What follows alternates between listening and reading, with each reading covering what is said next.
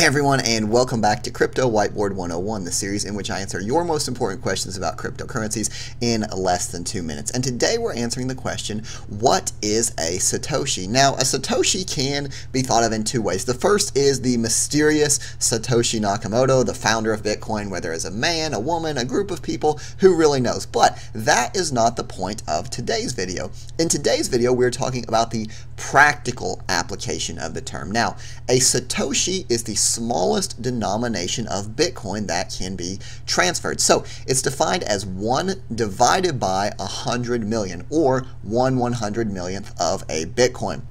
So if we compare that to something such as the US dollar, the smallest unit of a dollar is a cent, and a cent is defined as 1/100 of a dollar, or $0.01. So why do Satoshis, or sats as they are sometimes called, matter?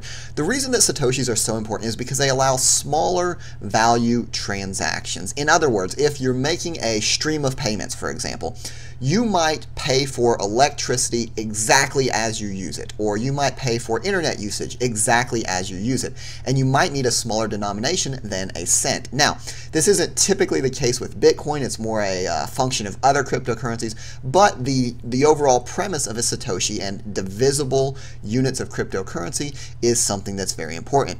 It allows for the higher value of Bitcoin. So $1 buys significantly less than 1 Bitcoin. So because a Bitcoin has so much more value, it needs to be more divisible and broken into smaller units. Lastly, Satoshis are typically used as a form of translation for lesser well-known cryptocurrencies. So cryptocurrencies that have a very, very low price, instead of saying 1 unit of refund token is 0.0000005 Bitcoin, they might just say something like 1 refund token is equal to 500 Satoshis, for example, right? So it's just an easier way of keeping track of things. So in summary, a Satoshi is the smallest unit of Bitcoin, 1/100 millionth of a Bitcoin. I hope you all found this video useful. Thanks for watching, and I'll see you next time.